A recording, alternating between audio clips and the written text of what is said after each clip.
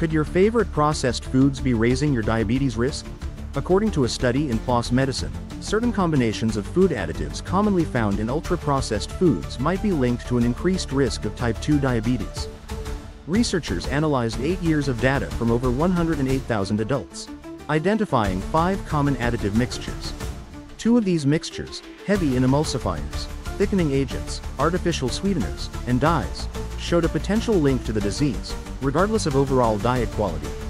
While the study is observational and doesn't prove cause and effect, experts like Dr. Tom Raffay from Cleveland Clinic suggest these additives could be markers for calorie-dense, ultra-processed foods, with Marion Nestle from NYU adding that the findings are consistent with the idea that additives may not be benign.